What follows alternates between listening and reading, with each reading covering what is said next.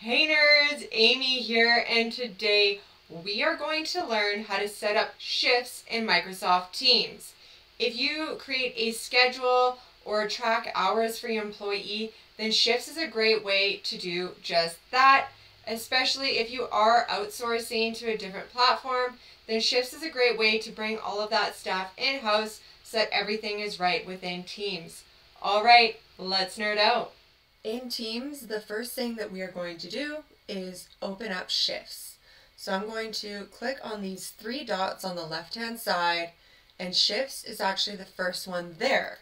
If you don't see shifts, then you can start to type shifts. If it still doesn't pop up, then you can click on more apps, but I'm going to click on shifts and continue. Right away, I'm also going to right-click and pin this app. Now it's always going to be on my left navigation panel. Now we need to select a team at Amy's Animal Barn and Petco where we want to create shifts schedule. So I'm going to create this in dog boarding. And now we just need to select the time zone and the nearest city, which in this instance, these are accurate. So I'm going to click confirm. The next item that we are going to look at is the settings from the top. And you'll see right away that this is the time zone that we have just selected. Additionally, there is an option to change the start of the week. So I'm going to change that to Sunday. Next is the ability to add shift activities on the schedule. And when you copy that schedule, then those activities will stay. I'm going to leave this on and we'll see that come full circle in just a moment. The next item is if you want to add open shifts to your schedule and then your employees can view and request those open shifts. Once again, I'm happy with that and I'll leave it on. Down below we have requests, and these are just the different options that employees can select when requesting time off. You can also add a custom option, but I'm happy with those, so I'm going to delete. The last item is time clock. So if you have employees that are clocking in and out, and their hours are used for payroll, then you will turn this on. When we turn on time clock, there is also this option to include location detection on the mobile app. So that means that you can define a location if you wanted to, and employees will only be able to clock in if they are at that physical location. I'm okay with this, so I'm going to toggle this off and turn on time clock. Now that we have turned on time clock, you will see that there's this export here for time reporting. So if you are going to be using shifts to track hours for payroll, then this is where you will generate that report. We will take a look at that in another video, but now that we've got these settings down, let's take a look at actually setting up shifts. So the first thing that I'm going to do is rename this group.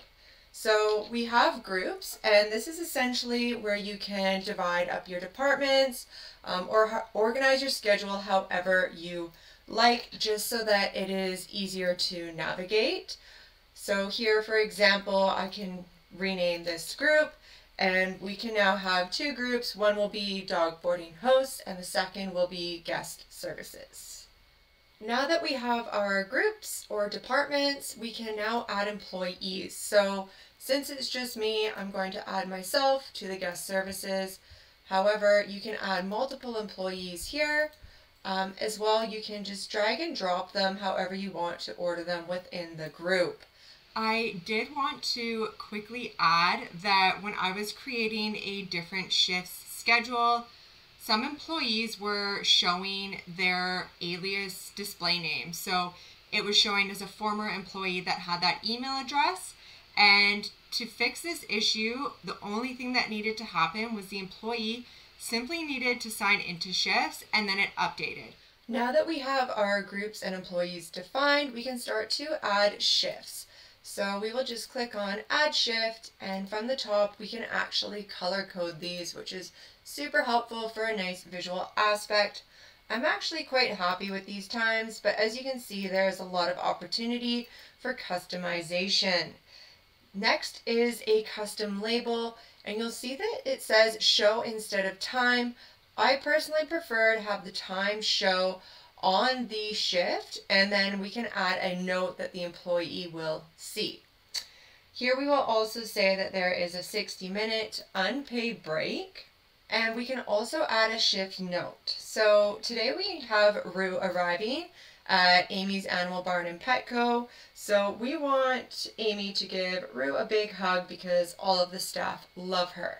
Next, we will add shift activity. So here you'll see that we can define different time slots throughout the day if there's certain things that we want to do. So in this instance, we want Amy to confirm upcoming appointments between 8 a.m. and 8:15. Now that we have this shift in place, we can click Save. I wanted to take a moment to demonstrate the custom label. So you'll see on this guest services position, we have front desk written down here, whereas on the dog boarding host, it indicates the time of the shift. So if we double click on this shift, then we can see that I have front desk, which shows instead of time. So this is a customization feature, and it is definitely a preference that will work best for your company. Now that we have these two templates, we can simply Control C. Going back to that setting earlier, now it's asking if we want to copy the shift activities that we've defined. In this instance, I'm going to keep that on. Now I can simply click on Wednesday and just Control V and paste these into the schedule. I will do the same down here. And now look at that, this schedule is really coming together. The next thing that I want to show you is the ability to add a day note to the whole schedule.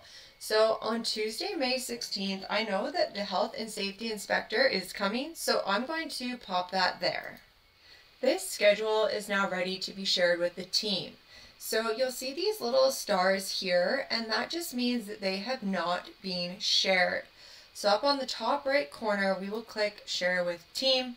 You have the ability to customize the dates of the schedule that you want to share, and then you can notify your entire team or affected members only.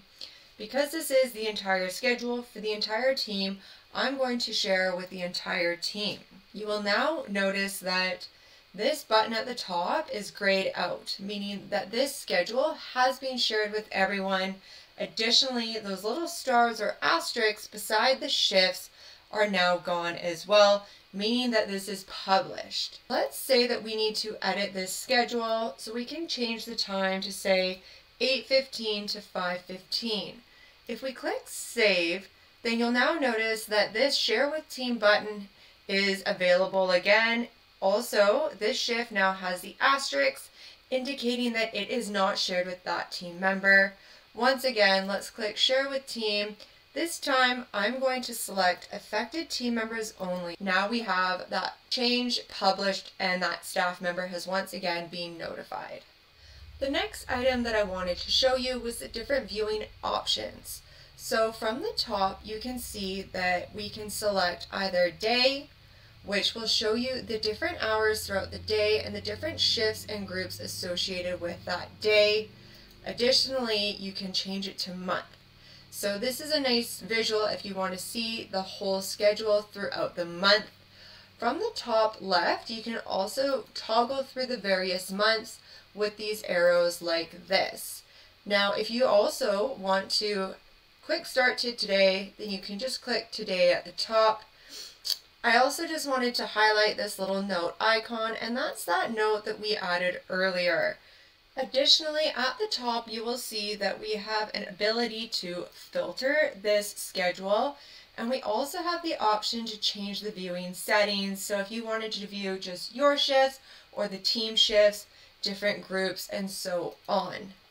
The last item that I wanted to show you was the Requests tab, and this is where you will view all of the time off requests as well as shift swaps and so on. Alright, so that wraps up this video, and I do hope that I've helped you discover your inner nerd today, and I also hope that I've shown you how to set up shifts within Microsoft Teams. If you do have any questions about shifts, then please just pop those in the comments below, and please also hit that subscribe and like button.